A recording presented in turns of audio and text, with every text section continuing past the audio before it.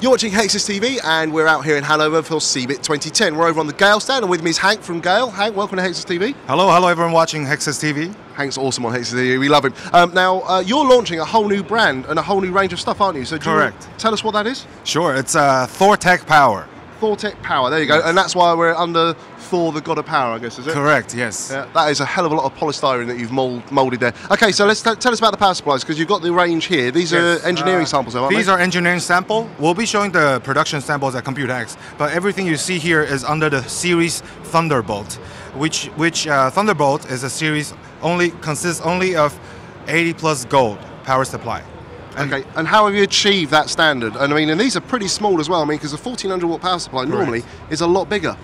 Because we have our own R&D team, unlike a lot of the other brands working with OEM factories. We have our own R&D team. We have our own factory in China to produce these. The internal structure, which you'll see in a second, is entirely new, designed by the GeIL R&D.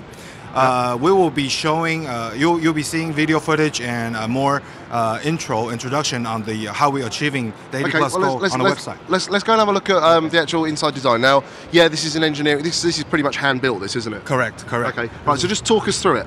Sure.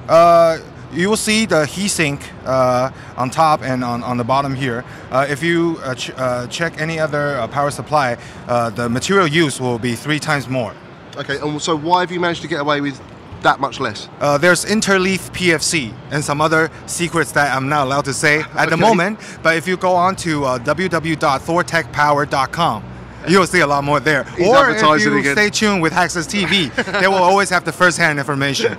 Okay, all right. So this is obviously a hand-built sample, and it's just basically, it's that much more efficient. You can make it that much smaller and not have to have all of that. Exactly. Okay. All right, and it's certified for the gold standard, yeah? Correct. Okay, right, and so when are we actually going to see these hitting the market? When you're launching them in June? We're launching them, we'll be relaunching the production samples at Computex, which is in June. Yep. And the first production run will be in July. Okay. So they should hit the market by the end of July or early August. Right, and any idea at this early stage on pricing? I mean, is it going to be equivalent to normal high-end? Like I said, because we own the design, and we're not through any OEM factories, so we are able to, because usually the the 80 plus gold stuff, they have to pick from the silver ones. Yeah. Like you pick super fast memory. Yeah, you do like golden sampling. Exactly, golden sampling. But with us, we can mass production the gold 80 gold plus level.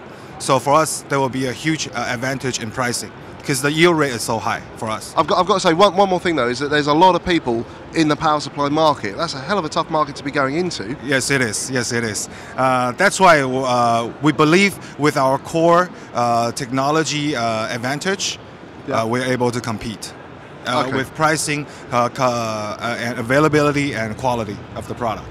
Okay, all right. So there you go. That is, well, that's a hand-built sample right there. But GeIL are basically making their own PSUs from the ground up. They are much smaller. I'd love to see them. I'd love to get them into testing to see how they stand up against the more well-known brands. Check out soon on Hexus TV for more from CeBIT 2010 over in Hanover. I am Thor, the God of Power.